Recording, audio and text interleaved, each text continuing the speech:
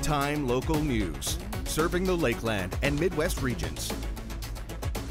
Well, happy Friday, everybody. Welcome to another edition of Prime Time Local News. Connor Chan and Abby St. John is here filling in for Elise Darwish as we got lots coming up on the go today, including our question of the day.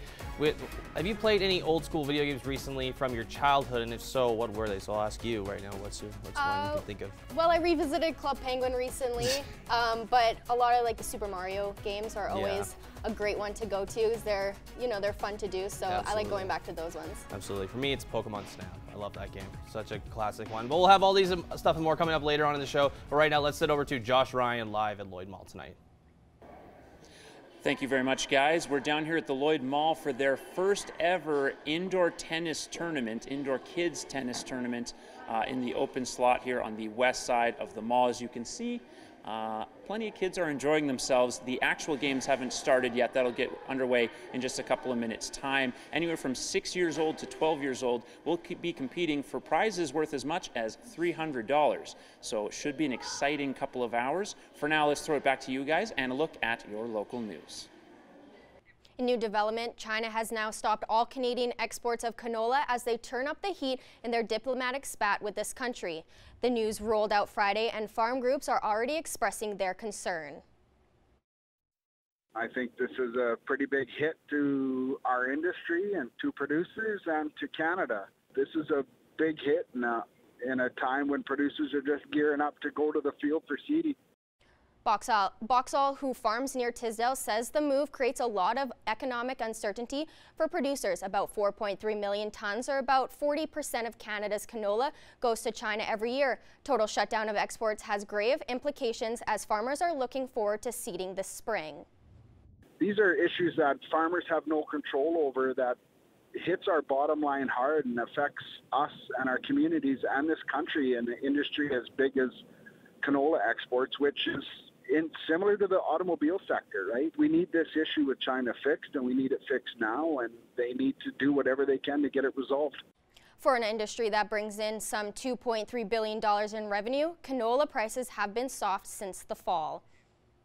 The Thorpe Recovery Center recently received a donation from SIGA, and our Jasmine King has more on the contribution. The center received a $10,000 donation. SIGA and Gold Horse Casino were both involved in the donation, as they were glad to be supporting the local center. What Thorpe Center does for the community and the provinces is the health and wellness of everyone is huge within our beliefs for SIGA and Gold Horse Casino. So this, to us, it means a lot for us to be involved in the recovery of people. Most of the donation will be going towards a garden being built for the residents. We were pretty excited. We've been doing some fundraising for this for a couple of years now, trying to get the funds necessary to start the project. And so yeah, it's a great help towards moving forward with that. The center is glad that they're receiving support and being recognized by the community. These types of associations don't really run on themselves, and they need community support, and we're definitely trying to put our presence out there so that people know that that we're out here. We've moved from Lloydminster out here, and so with that came a few trials and tribulations. So definitely this helps out for getting the funding from the community. Jasmine King, Primetime Local News. The Lloydminster Muslim community is joining others across Canada, opening their mosque to visits from the public. The mosque will be open to visitors weekdays between 6 and 8 p.m. and will feature an exhibition explaining Muslim beliefs. The exhibition will be of Islamic beliefs, what Muslims believe in, the unity of God, and why do they come 5 times for prayers, why do they believe on certain aspects, and what is the difference between other religions and Islamic religion. The Visit a Mosque campaign has been started after the mosque attack in New Zealand, and Azim says the Lloydminster community has been very supportive. We have been receiving flowers, we have been receiving messages of solidarity. Our CMP chief actually emailed us that any kind of support you guys need, anything that you guys require, we are here to provide it to you. And that was on the day of that tragic incident. It was so fast that we want to thank all of our community members and to our CMP as well to provide such a good care of us. Azim hopes this campaign will help create understanding between Lloydminster residents and the Muslim community. And now we'll go live to Josh Ryan, who is on location live at the Lloyd Mall. Thank you very much. We're back here in the Lloyd Mall. It's first ever, in combination with the LTA, first ever kids indoor tennis tournament. I am joined by Leo Aguinaldo, one of the co-organizers of this event today. So very exciting times, more than 30 kids turning out for your first ever tournament. It is actually more than 30 kids. We have 15 kids yesterday, and I thought for a while when I was doing the schedule last night, we are done for the rest of the tournament, and then at 4 o'clock my phone's just buzzing, and then people are wanting to sign up, and we ended up having more than 30 kids today. So yeah, we got lots of volunteers actually working on the schedules and court assignments right now, and so we're happy we have a good turnout. Yeah. And you guys have quite a few prizes as well. Tell us a little bit about some of what the kids can win, because there's actually quite a bit of hardware available. Okay, so for this first ever indoor tennis tournament partnership between Lloyd Mall and the LTA, we actually divided the kids into 3 groups. We have the 6 to 8 years old, and then the 9 to 10, and then the 11 to 12. And whoever wins will be going home with a gold medal and a $300 worth of Lloyd Mall gift card. And I think there are some other gift cards. And then the runner-up will be going home with a silver medal and $200 worth of Lloyd Mall gift cards and some other gift cards. And then, well, nobody will go home with empty-handed, right? So we will be giving more giveaways and freebies for the kids who actually participated today. Sounds like there will be plenty of fun for them even after the tournament is done. We'll be back. Let's throw it back to you guys, though, in studio. All right, thanks very much, Josh. Take a look at your weather right now. 9 degrees right now with a bit of sunshine and some cloud coverage there. Sitting at 9 degrees. Of course, that wind chill makes it feel more like 6 degrees with some records for this time of year. 14 degrees, back in 1993 and minus 21 degrees back in 1990s. Take a look at our satellite radar map. Bit of cloud coverage, bit of activity going on in the Edmonton and Vegreville, Marwayne area, as well as up in Cold Lake as well. Take a look at some watches and warnings. That special air quality statement, of course, that was in effect yesterday, and they did have that until noon today in Edmonton due to some pollution as well. Of course, that was mainly the concern heading into yesterday, but it died down earlier on around noon today. Take a look at some other current temperatures right now. 11 degrees for Edmonton, 15 in Athabasca, 13 degrees for Cold Lake, 16 in both Whitecourt and Edson, 13 also in Rocky Mountain House, 18 degrees in Jasper, 8 degrees in Red Deer, 15 degrees in Saskatoon, 6 degrees for Prince Albert, 7 degrees for Meadow Lake, 5 degrees for Melfort, and 7 for North Battleford. Let's head a little more in-depth to our regional temperatures. Looking overnight for North Battleford, -4 overnight with some clear skies and a bit of sunshine, and all sunshine tomorrow, getting up to +8 as their daytime high. -1 overnight in Cold Lake with clear skies there, getting up to 8 degrees tomorrow as their daytime high. Mostly cloudy, a little bit of sunshine coming in with some winds though from the east-northeast close to 15 kilometers an hour. For us here in Lloydminster, -3 degrees overnight with clear skies, warming up to 4 degrees tomorrow for our daytime high with sun and some cloud coverage with some northeast winds coming at 15 kilometers an hour. And take a look at the next 7 days. Sunday is going to be one of the cooler days, heading into -7 is our daytime low in the morning, heading into -1 in the daytime high with cloudy skies there. Monday, -8 is the morning low there, and 3 degrees will be the daytime high for Monday with mostly cloudy skies and a bit of sun. So we'll enjoy the weekend while we can with some sunshine, a little cooler temperatures heading into the later part, but we'll have more primetime local news coming up after the break.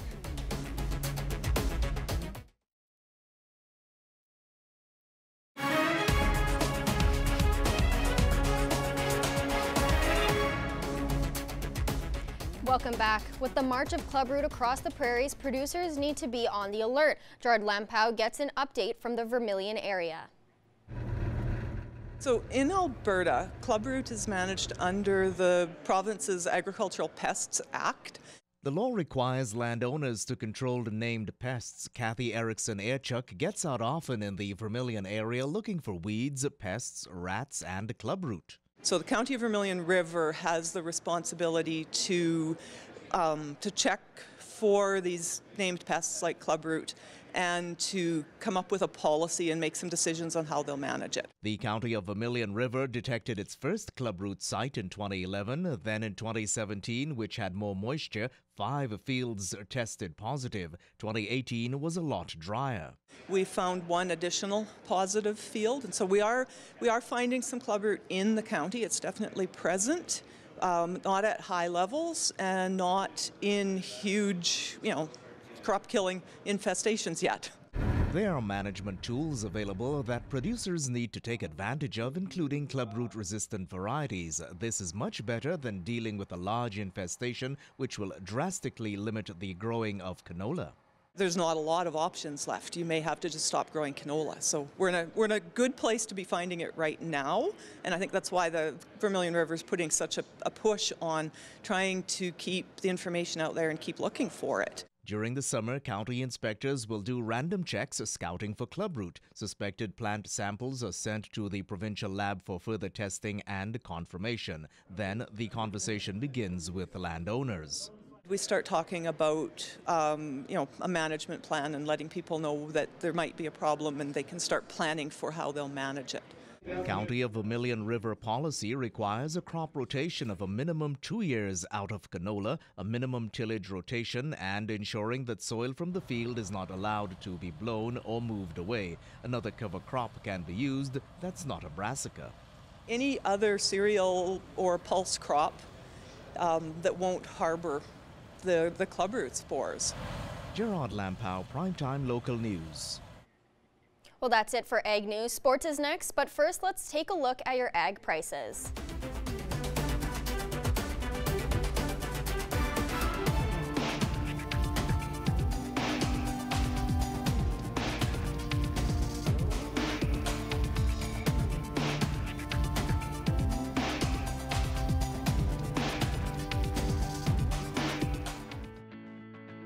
Every member of the City Centre Auto Body team has been through extensive training. We're constantly upgrading our team's education to reflect current collision repair technique. The Lloydminster Steelers are off to a rocky start at the Alberta Female Midget AAA Championship after losing to the Calgary Fire this morning. Calgary had several scoring chances before capitalizing midway through the first period. Lloydminster got on the board in the second, courtesy of Kelsey Hall, before the Fire added 2 more goals to lead 3-1. The Steelers fought to within 1 thanks to a Brooklyn Palmer goal, but musters another solid scoring chance in that final minute of play. Next game for the Steelers is against Red Deer in just a few minutes' time. The Lloydminster Comprehensive Barons hopes for a provincial championship in the men's team's first Saskatchewan Hoopla appearance ended last night in a quarterfinal loss to Winston Knoll from Regina. The Barons led 44-27 at halftime, but struggled defensively in the third and fourth quarters, losing 88-84. The absence of co-captain Nikita Hopka-Shanoff, who was out with an ankle injury. That disappointment carried into this morning's coalition game against Regina Luther, where the Barons lost 91-55. And now we'll take it live to Josh Ryan, who's live on location at the Lloyd Mall. Welcome back to the Lloyd Mall, where we have the first ever kids indoor tennis tournament put on by the LTA. Josh Ryan joined with Devin Orbeck, who I believe you won your first match here today? Yep. Yeah, I did. I won it 11-7. Pretty good game. That is a pretty solid debut. So you've been playing tennis for how long now? A couple of years right now. I started when I was younger, but I haven't really played since like a few years ago. Right. Yeah. Yeah, and what got you into tennis? Because obviously it's not the first sport of choice for a lot of people up here in the Great White North. Well, it just looked like a lot of fun. Just to do something other than hockey and baseball, it looked like a good thing to do. Just be outdoors and a nice hobby. For definitely a nice hobby. Pretty physical hobby, though. This is probably more taxing than playing baseball, hey? Yeah, it is. It's a lot different than baseball. Just being on your own, not being on a team. It's a lot different. Now, do you like that challenge of having to sort of push yourself, or do you prefer having people around you, I guess? I prefer having people around me, but I also like having a challenge, just being by myself and like making it all up to me.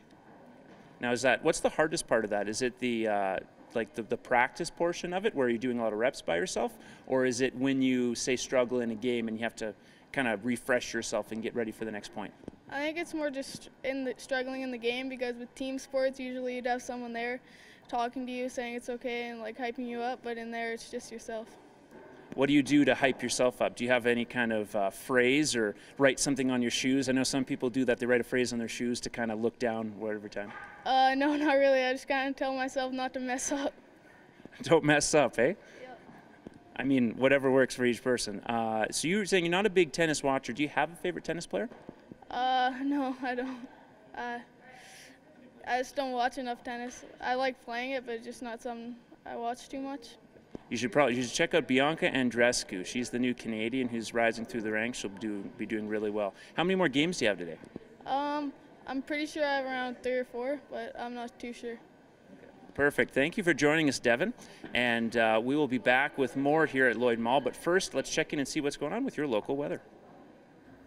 All right, thanks very much, Josh. Take a look at some other current temperatures again. 9 degrees as mentioned earlier for us here in Lloydminster, 9 degrees in Marwayne, 12 degrees for Bonnyville, 13 in Cold Lake, 10 in Lac La Biche, 11 out in Edmonton as well as in Vermilion, 14 for Wainwright, 15 for Provost, 16 for Macklin, 10 degrees out in Maidstone, and 7s in North Battleford, St. Walburg, Meadow Lake, and Green Lake, and 12 for Isle La Crosse, 8 degrees out in Buffalo Narrows and La Loche, 15 degrees, in La Ronge, 10 degrees out in Flin Flon, 13 degrees for South End, 8 degrees in Wollaston Lake, and 9 out in Stony Rapids, 11 for Uranium City. 5 degrees out in Grand Prairie, 10 degrees in Peace River, 6 degrees out in Slave Lake, 16 degrees in Fort McMurray, 13 degrees, in Fort Chipewyan, 15 degrees in High Level. Heading down south, 15 degrees in Lethbridge, 19 degrees in Medicine Hat, 14 degrees for Calgary, 17 degrees for Banff, 12 degrees for Swift Current, 18 degrees for Kindersley, 13 degrees for Moose Jaw, 10 degrees for Regina and Yorkton. Taking a look at the regional temperatures right now for tomorrow. 4 degrees for us as the daytime high tomorrow in Lloydminster, as well as in Vegreville, St. Paul, Wainwright, sitting at 3 degrees, 5 degrees for Vermilion and Maidstone as well, 8 degrees out in Cold Lake, Pierceland, 8 as well as Lac La Biche, 7 degrees for Edmonton as well as their daytime high tomorrow. As we take a look at some next 24-hour temperatures here, as you can kind of see, starting with Friday night here, it'll get towards the 5-degree mark for us right now currently, as the graphic is trying not to it's going to get a little cooler heading into the evening time, of course, with the computer kind of freezing on me right now. It's going to get a little colder, as I mentioned earlier, -3 for us heading into overnight temperatures as it gets warmed up to our daytime high tomorrow of 4 degrees. As we take a look at our computer is just trying to get out of control here. There we go, 7 degrees. Take a look at our next 7 days. -1 for tomorrow on Sunday, 3 degrees on Monday, 4 degrees on Tuesday with a 65% chance of some showers there, 4 degrees on Wednesday as well with mostly cloudy skies and a bit of sunshine, -3 on Thursday with mostly sunny skies and a bit of clouds, 2 degrees on Friday, and then Friday will be a little bit cooler in the morning, sitting at -10 degrees, which will be the coldest time for the morning. But that's a look at your next 7 days. We'll have more primetime local news coming up after the break.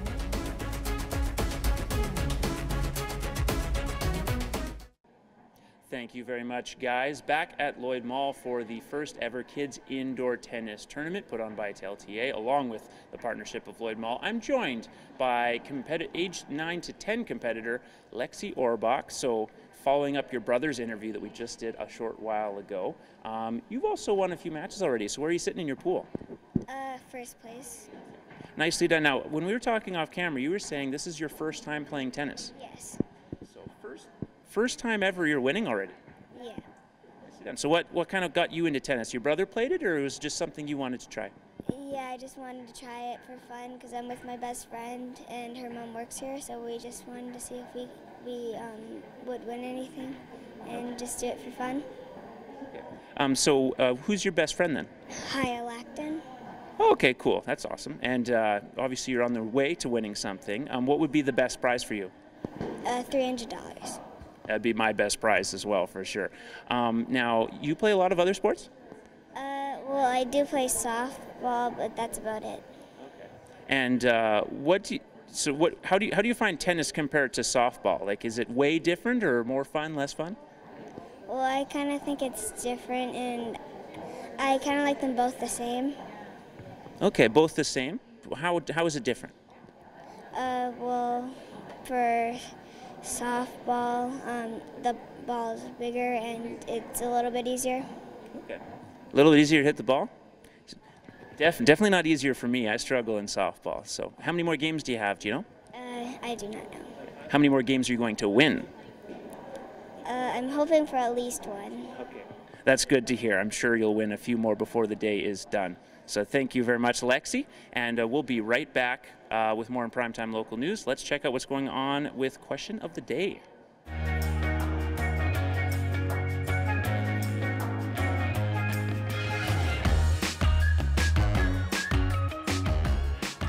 All right, so our question of the day stems from some old school video games, and we asked, have you ever replayed any old school video games, and if recently, and if so, which ones have you played? Just some of the comments here. A lot of people have old school systems like N64, Super Nintendo. There's one person that said Zelda 2, Pac-Man. It's a classic one there. Yep. And then this woman sent a photo saying this had a 900 game collection in like physical copies of video games in their house. Wow, that's a pretty impressive collection, I must say. I can't imagine having that. I mean, I had a lot growing up as well, but I was not to that extent, no. Yeah, that would be crazy. Lots of choices though, so you won't have to be like, oh, I played that once, I don't have anything else. You have a lot to choose from, so that's always nice. I started off with an N64, then moved up to, you know, the PS2, excuse me, then an Xbox 360, and then now with my Xbox One. I don't know, what did you have growing up? I started out with the GameCube, loved the GameCube, got a DS, and then I got a 360 Xbox, and then I recently just went to the Xbox One as well. Yeah, so we're pretty similar to an extent, yeah. Yeah. All right, well, it's that time of the show right now where we're going to take a look at your pets, because today we're announcing the winner at the end of the second hour on Primetime Local News. So let's take a look at the submissions for today. This is Naya, submitted by that's a cute one. Very, very cute, just chilling. Just looking at the camera. Yeah, so adorable. Up next, we have Olive and Charlie, submitted by Brianna. Just pals going for a car ride. Yeah, best friends. Going for a nice little car ride. Up next, we have Butterball, submitted there by Cassandra, just cuddled up in her house. It's just so snuggled. Yeah, so cute, just nice and warm. This is Chloe and Ricky Bobby. I love the jackets. I know. Love it. Love it. It's submitted there by Chelsea. Thank you for that. This is Tiberius, submitted there by Miranda. Oh, just all cuddled up. That's so cute. Very cute indeed. Well, if your pet was shown on today or throughout the rest of the week, you're automatically entered to win a Lloydminster Pet Pad gift card, which we're giving away at the end of the second hour of Primetime Local News. We want to see your pets. Send photos of your pet and their name to our Facebook, Twitter, or Instagram to have them featured on Pet of the Day. Your name will be entered into a weekly draw for a gift certificate from the Pet Pad.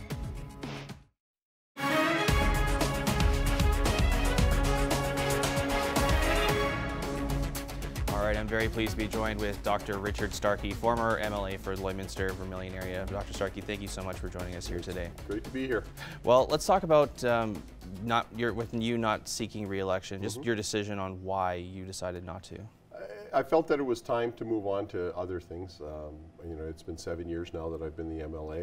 It is a job that requires you know, your full attention, and really means that there's not very much else that you can do, you know, in terms of other pursuits. And you know, when I stepped away from veterinary practice 7 years ago, I had plans to do a lot of other things. I still have those plans. You know, now if I'm not the MLA anymore, I'll be able to pursue those.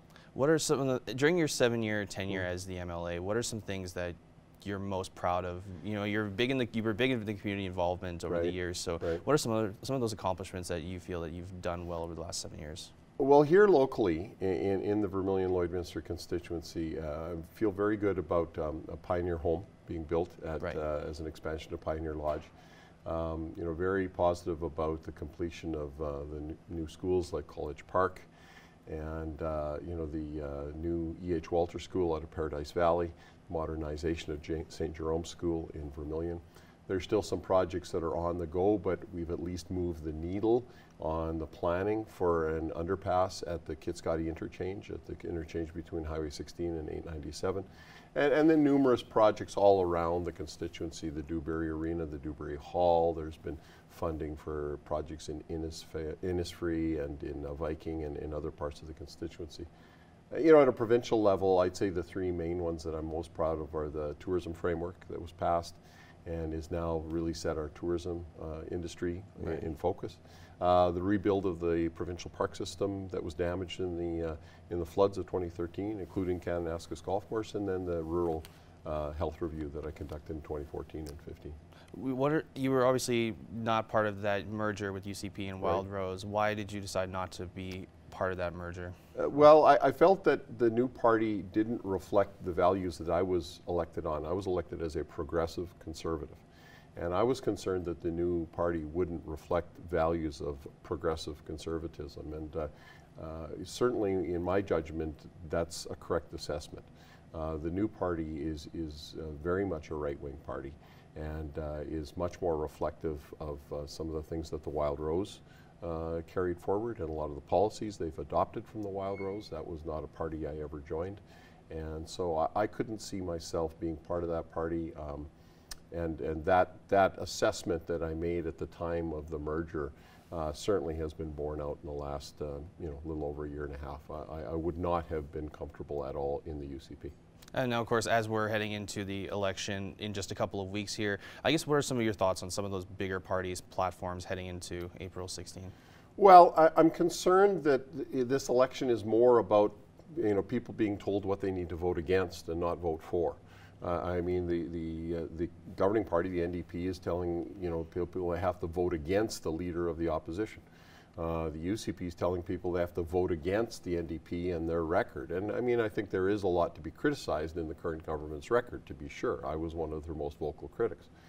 But I'm really watching to see parties tell us what they're for and what they're going to propose positively for Albertans. And in that regard, I think we have to have our ears open to all of the parties and their proposals. I know the Alberta Party, as an example, has brought forward a Children First policy that I think has a lot of potential. There's a lot there. Right. And if we're talking about early childhood education and child care, I think those are policies that Albertans should take a close look at. So, when people ask me, I encourage them to look, what are parties proposing? What are they putting forward as a concrete positive proposal? Don't just, well, don't vote for that guy or don't vote for them. And the other thing I'm telling people is take a very close look at the local candidates. I mean, ultimately, that's the person that represents you in the legislature. Right. And that's the person you're going to go to if you need an assistance with a government. And that's the work that I did, and I was very proud of that work.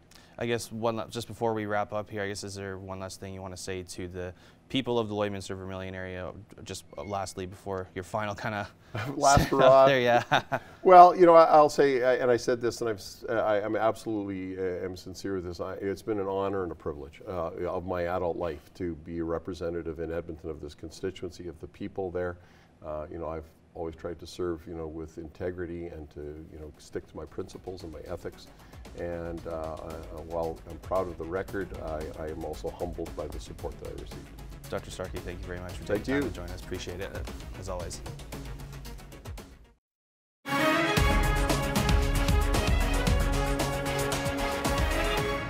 Rachel Mielke is joining us today, and Rachel is the CEO and founder of Hillberg & Burke, very well known throughout Saskatchewan and throughout the world for that matter. Rachel, thank you for joining us today. We really appreciate it.